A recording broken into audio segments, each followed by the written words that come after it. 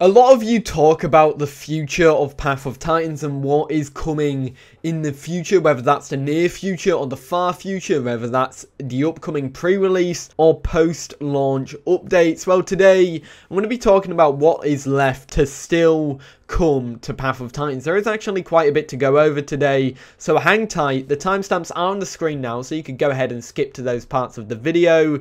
But of course, if you do enjoy this video, feel free to like and subscribe. It helps me out a ton. And yeah, let's get right into the video.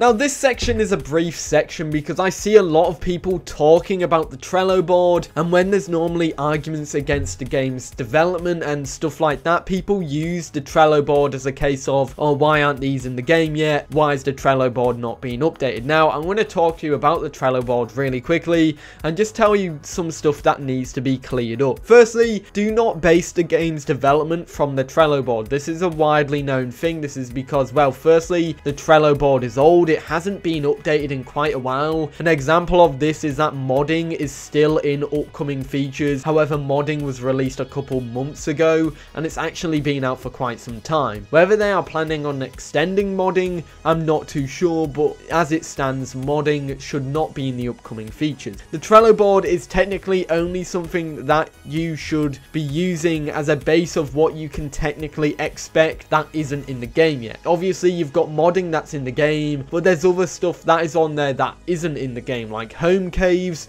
AI critters, AI dinosaurs, and the likes of that. You can use it as a base of those main mechanics that are coming. Speaking of main mechanics, the Trello board does not include upcoming stretch goal features and the likes of that, whether that's new dinosaurs or other stuff like that, because obviously the Trello board is just for the main features of the game. The stretch goal and backer creatures and stuff like that are actually new main features of the game, but are not in this Trello board because that Trello board was made before those stretch goals were even met. Do not use the Trello board as a base for what you can expect next either. There is no order that the developers are going through. We can predict what's coming next, but we can't use the Trello board as a base of what is coming next. That being said, that is hopefully able to clear up everything with the Trello board, because I normally hear a lot of people argue and people using the Trello board to say that the game isn't developing because the Trello board hasn't been updated, and people using the Trello board to say when specific things are coming, saying that some things are coming next just because the order that they are in for the Trello board. Hopefully this has cleared some things up for you guys. Other than that, let's actually get to the main part of the video.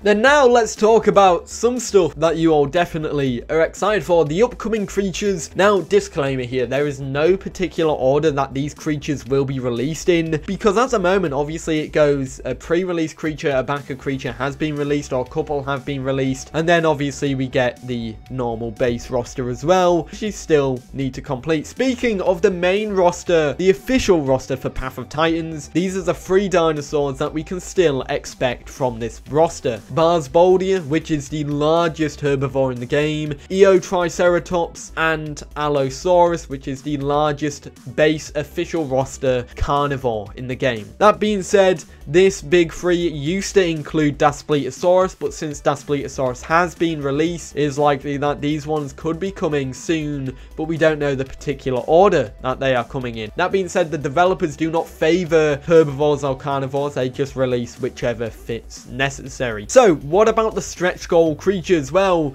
we firstly already have Anodontosaurus and Sarcosuchus. However, out of the stretch goal creatures, we actually have quite a bit left to go through, and there's a lot of critters. These are herbivores, these are carnivores, these are also flyers and aquatics. Note, the flyers and aquatics will not be here until post-launch, because there's something that I need to talk about in the future in later part of this video that explains that. However, there is quite a few creatures to go through here. These are Amargasaurus, Megalania, Microraptor, Tylosaurus, Thalassodromius, Ledicphes, Rhamphorhynchus, Pycnomasaurus, Urhinosaurus, Hatzegopteryx, Pachycephalosaurus, and Kai-Wekia. Obviously, a nice mix of flyers, aquatics, and dinosaurs, and of course, Megalania as well. So, it's a nice mix of critters there. And I bet a lot of you guys were thinking, well, what about the backer creatures? Why haven't you talked about the backer creatures yet? Well, be patient. I was literally just about to cover them. We already actually have 2 backer creatures, Albertoceratops and Dinoceras. However, there are 3 others, in fact 4 other backer creatures that we actually have to include. This is Tyrannosaurus, Achillobator, and Miragea. However, we also have one mystery dinosaur that we don't actually know about yet. Whether this is an actual dinosaur, flyer, or aquatic, I don't know what this final mystery is. I hope it's a really cool one. Maybe it's a Therizinosaur, maybe it's something different. However, it actually hasn't been revealed yet. So out of the stuff that we know is coming, there's one dinosaur that is in the game's roster that we do not know about. What do you guys think about this official roster of the game? Which ones do you think will be coming first? Let me know your order on which you think these will be coming into the game, and let's see who's got the closest prediction there.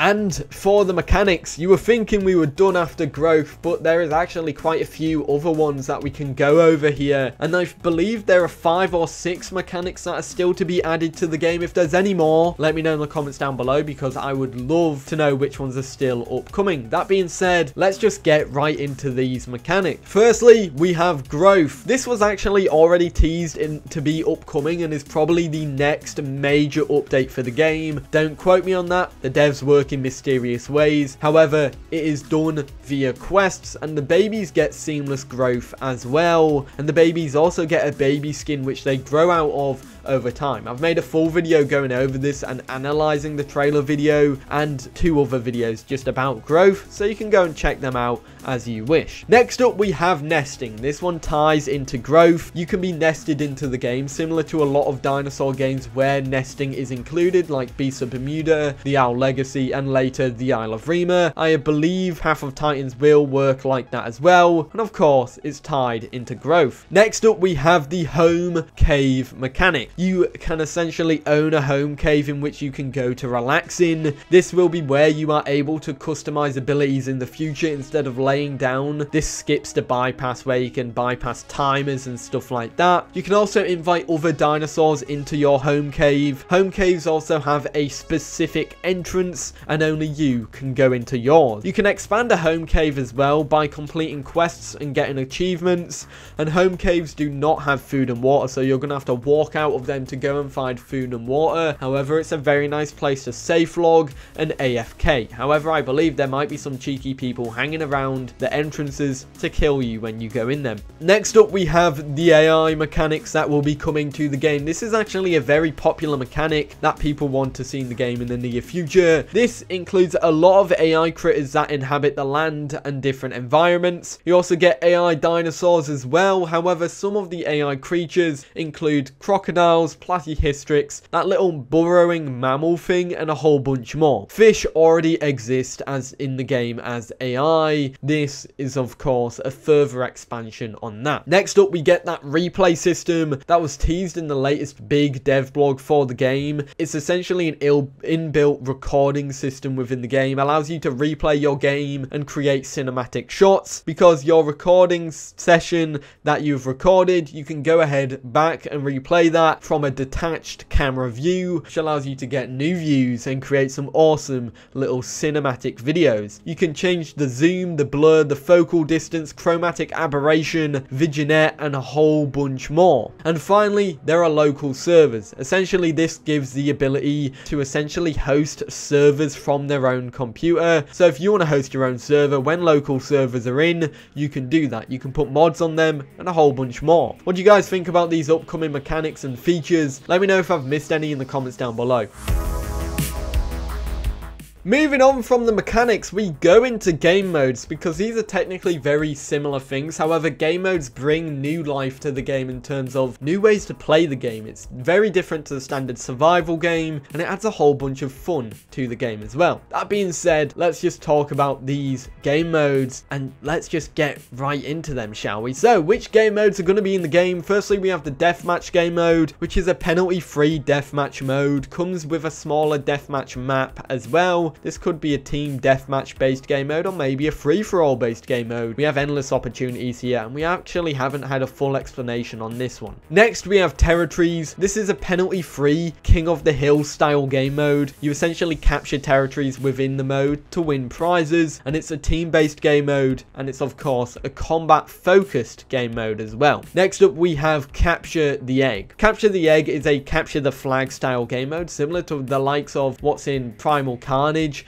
with their Capture the Egg game mode, obviously with just dinosaurs instead of humans and dinosaurs. Rewards, team play, and coordination, and you are most likely to get some rewards as well, of course, like in territories as well. Of course, this is a team-based game mode as well, and a combat-focused game mode at that. Finally, we have Last Herbivore Standing. This is like an infection game mode. One carnivore versus a bunch of herbivores. As that carnivore kills different herbivores, those herbivores turn into carnivores, and as time progresses, you'll be left with one herbivore. You're gonna have to stick out until the end of the timer, and if you do kill all the herbivores, you win the game mode. But if you're a herbivore and you survive throughout the whole thing, you win the game mode as well. That's all the game modes. Which one are you most excited for? I'm very excited for that Last Herbivore Standing game mode. Very exciting in my opinion.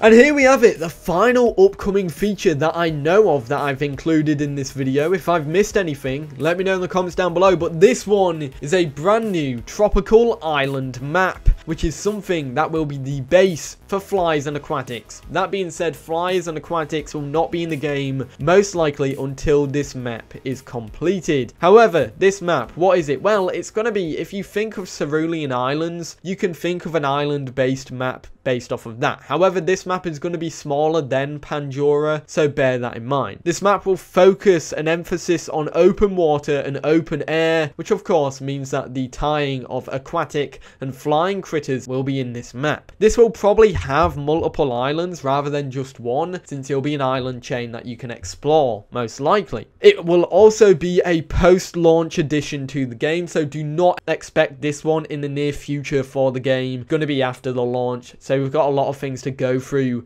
in the game first. And of course, it is likely that flies and aquatics will release alongside or after this map has been completed, so bear that in mind. And that is that for the tropical island map, because that's all we know for the new tropical island map. And there we have it, the big video overviewing what is to come in the future of Path of Titans. I hope you enjoyed this video. Let me know what you think is coming next in Path of Titans, and let me know if I've missed anything out. Of course, if you are new to the channel, feel free to subscribe if you don't want to miss discussion videos and news videos about upcoming dinosaur games. Other than that, I hope you enjoyed, and I'll see you in the next one. Have a great day. Peace.